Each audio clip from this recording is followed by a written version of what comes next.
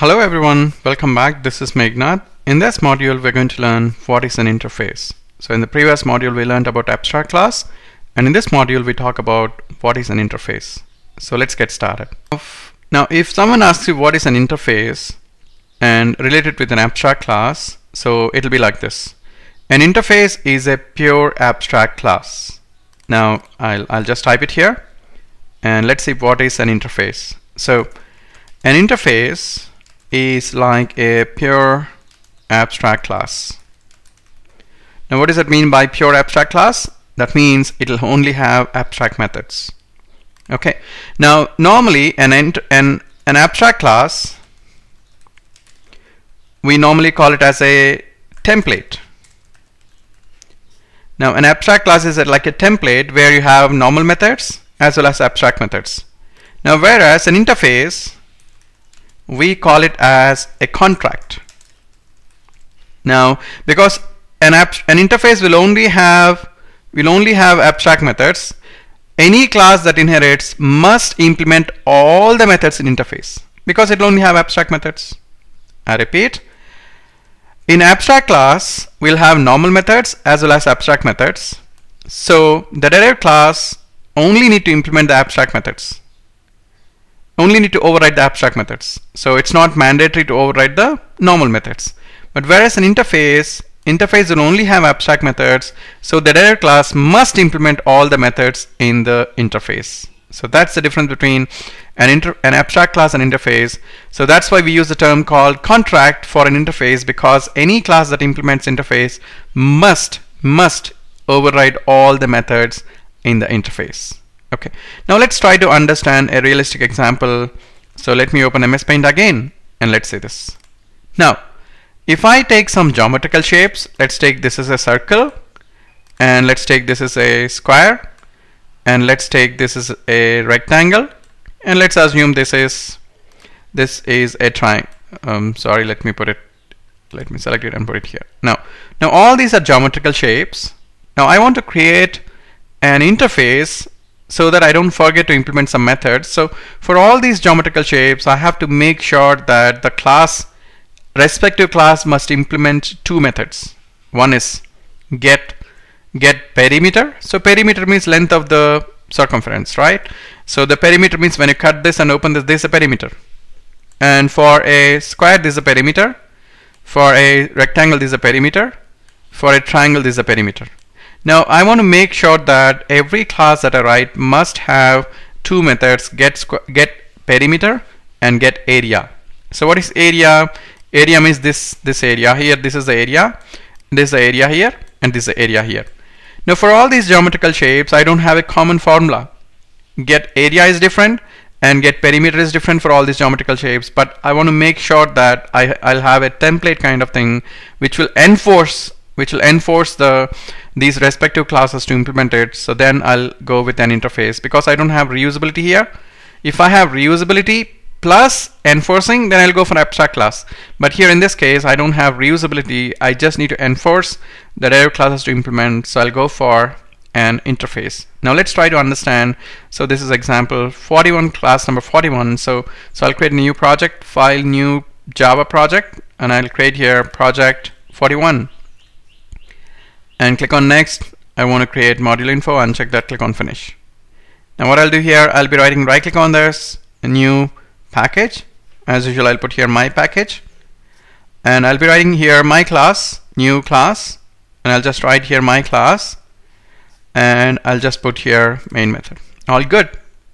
Now what I'll do here is I'll be writing here an interface this time. So I'll write here interface, I'll just put here shape. Now what are the two methods that I mandatorily need to have? Public int get perimeter. Now see here, I'm not putting this as abstract. So if it's an abstract class, I should use the keyword abstract. But for an interface, by default, even if I remove this public, so by default methods in interface are public and abstract. So if someone asks you this method is public or default, so even though if I don't have public, this method is public by default. I repeat, in an interface, you don't have to mention the methods as public. And what is public, what is private, what is default, what is protected, we're going to learn in the coming up modules. But for now, understand that in interface, even if you don't put public, the method is public. And also, even if you don't put abstract, the method is abstract. So if someone asks you, this is a normal method or an abstract method, this is an abstract method. In interface, you don't have to put public, you don't have to put abstract. By default, the methods are public and abstract. Now I'll write here int get area, and now I made this contract. Now any class, let's say I'm writing here class circle. And one more thing, guys, for an interface, since we don't have any method body, or all the methods are abstract methods, so we're going to implement it. So here we write implements. So we don't use extends. So extends, we use it for class and abstract class. For interface, we use implements shape. Now how do I create the methods? So I just need to move the mouse circle. Let me change the circle. Now I just need to move the mouse on this and select here add unimplemented methods. It'll add the template now. See here, it's adding get perimeter, it's adding get area. I'll write my formula here. So for the circle, whatever formula I need, I'll write here, and for whatever area, I'll write here. So that way I will never forget to implement the methods get perimeter and get area in all the geometrical shapes, because they are implementing my interface. Okay, so an interface, the points you have to know is an interface will have is like a pure abstract class. It'll have all abstract methods, and by default the methods in interface are public and abstract. And now what we'll do is, and now let's say I'm going to write here class square. So class square, I'll write here implements, and I'll write here shape. Now again, I don't have to manually write it here, so I don't have to manually remember and write it. Public and get perimeter, I don't have to write it, and because I have an option where Eclipse gives me by default. So all I have to do is move the mouse on this, add unimplemented methods. It'll add my method templates. I just need to change it to the formula that I need. Okay, so that's about an interface. And now what I need is, we'll see some more points about interface. Now one more very important point that all of you should know is, now let's take there is a class A and there is a class B. Now there is a class C. Now I have three classes A, B, C. Now I cannot have these two parent classes for this class. Now I'll write here extends A, B. I'll get an error. So you can see here I cannot have two parent classes for a single class.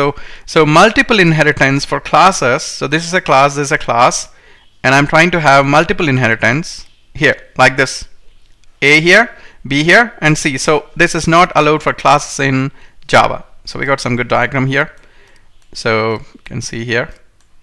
Okay, now anyway, now so multiple inheritance for classes is not allowed in Java for classes. Now let's take, I'll change this to interface. Now I'll change it to interface, and I'll change it to interface. Now for interface we don't use extends, right? So we'll use implements. So I'll write here implements A, B.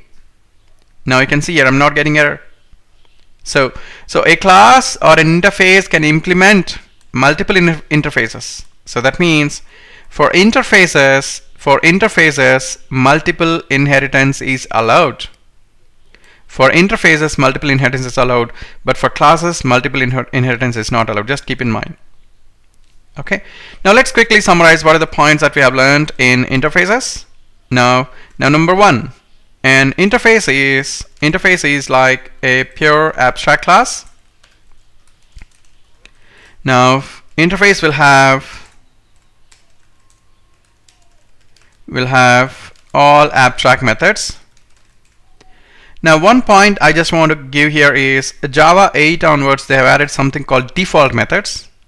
So an interface can also have default methods, although we're not going to discuss now. I just want to tell you interface can have default methods. In case if you want to learn more about default methods, do research on this, but I'm going to cover you maybe after some modules. Now what we'll do is, so yeah, an interface will have all abstract methods. Now, or will have, or I'll put here must have. And now by default, methods in interface are public and abstract. Now you don't have to use keywords public and abstract for methods in interface. By default they're public and abstract. Now normally interface we call it as contract. Now fifth point, multiple inheritance